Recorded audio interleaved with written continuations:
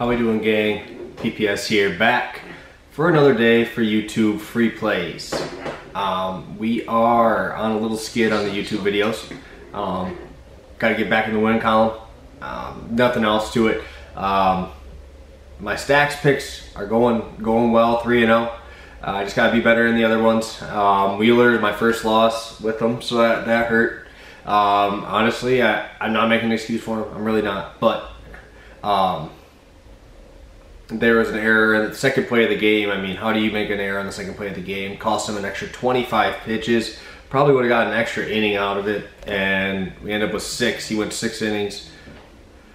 Could have easily got 7, but it is what it is. Can't control everything, and we're back to it.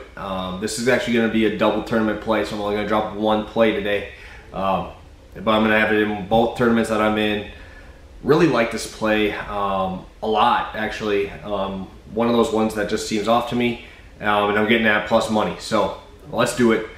Today we are going to go with Tyler Mahle over 7.5 strikeouts plus 110.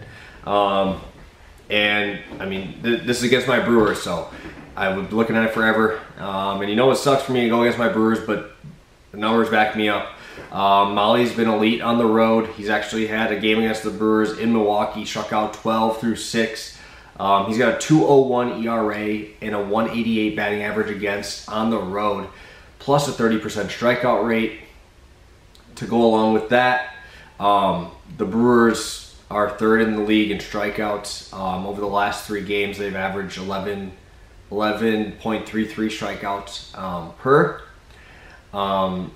And there's just a lot of guys on our team chase. Like I said, I watch 90% of the Brewers games because they're my home team. As they've been winning these games, a lot of them have been because of the pitching. Peralta, Woodruff, Burns, even Brett Anderson has been throwing well. Our bullpen's elite, but it comes down to it, the Reds bullpen sucks. They know their bullpen sucks, and they got to make these guys go out a little bit longer on the starting side. Last week alone, Trevor Magill, 7 strikeouts. DeGrom, 10. Tyler Anderson for the Pirates even got 6. And Will Crowe for the Pirates got 6. So these guys are not strikeout guys. Will Crowe, I think, is under a 20% strikeout rate. 6 strikeouts through 4 2/3. He's got a 29% K rate against righties. The Brewers do overall as a team have a 29.6% strikeout rate against righties. One other thing I do like is that we're seeing a lot of pitches from Mahle. He's at 95 plus pitches in 6 of the last 7. Really like that spot. He's, like I said, elite on the road. His last 4 outings, he's gone 8 strikeouts, 12 strikeouts, 8 strikeouts, 8 strikeouts. And the 12th strikeout was the Brewers. And in 4 of the last 6 games, he's gone at least 6 innings, 2 of them going 7.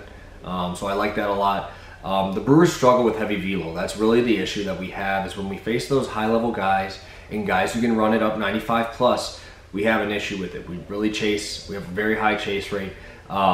Keston, Adames, Bradley, Garcia, and Yelich are all over a 30% whiff rate, so missing balls on the swings. And I mean, the Brewers are going to have a huge issue with the split finger fastball that Tyler Mahle throws. It's one of the best ones in the league, probably up there with Shohei's. His splitter is about 86 miles an hour, and it's got around a 40% whiff rate and a 27% put away pitch. So a lot of strikeouts on that pitch, and that makes him very hard to hit for lefties as well. That's why his splits are good on both sides. When we see Brewers facing heavy velo, they tend to chase a lot more. And we have guys that will strike out, but they do have power, right? That's how the Brewers win games. Hit home runs, strike out a lot. New baseballs, kind of like the Atlanta Braves, but the Brewers even strike out more. It's really tough to go against my Brewers here, but the whiff rate is that high, 29% against righties with that strikeout rate. And just getting the fact I can get it at plus money, plus 110 here.